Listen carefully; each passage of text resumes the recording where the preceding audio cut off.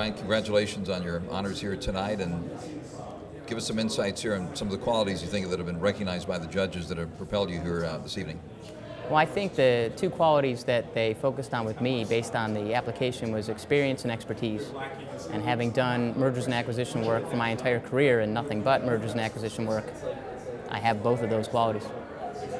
And they seem to have served you well. Tell us about some of the challenges you're dealing with, and what do you think are the biggest challenges for M&A and finance at the moment?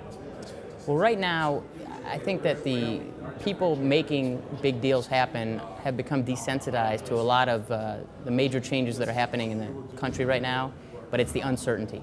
Anytime there's uncertainty, the M&A activity slows to a halt. You think the financial crisis is over? I don't think the financial crisis is over. I think we have a while to go. I think housing's got to change. I think people have to figure out what's going on in the debt ceiling.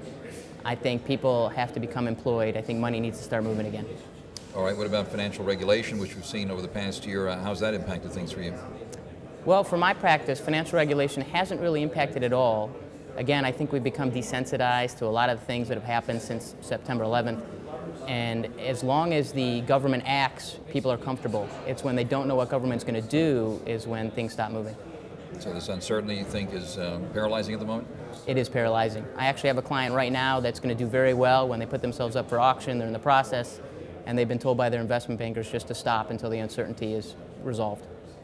Congratulations on your honors tonight, and thanks for stopping and sharing your insights with us here. Thank you very much.